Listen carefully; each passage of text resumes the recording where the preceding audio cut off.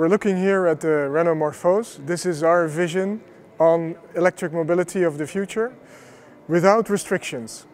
Why do I say without restrictions? Because this car can adapt itself to the need of a modern family. When you are in an urban environment, the car is compact, has 40 kilowatts of batteries, but if you want to go on a travel, the car can extend itself, the front end becomes longer, you can add a new package of batteries to go longer from 400 kilometers to 700 kilometers. The rear becomes longer to add more storage space and to make the car more aerodynamic. Then when you go inside, the car opens up. It's a great living space. It's a place where you can enjoy driving, but where you also can enjoy a shared environment. The interior opens up.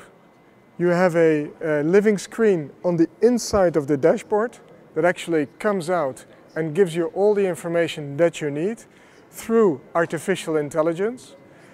And in the end, once the screen is displayed, the car can extend itself inside the interior to give you more place, more space to enjoy each other's company or to travel. And the seats in the interior can also change configuration. In fact, they can offer you a driving architecture where you actually sit facing forwards, but the seats can also change to give you a more shared and more familial inspiration. So all in all, Renault MORPHOZ, the concept is in its name. It changes, it adapts itself to a modern society, to a modern family, and to give you just what you need when you need it. It's actually two cars in one.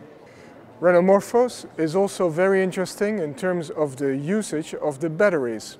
Normally, an electric car keeps the batteries inside, but because Renault MORPHOZ can actually exchange the batteries to a platform where it can stock energy, we can reuse this stockage of energy and use it to element other types of activities. For instance, it is connected to very green energy that feed the platform and recharge the batteries.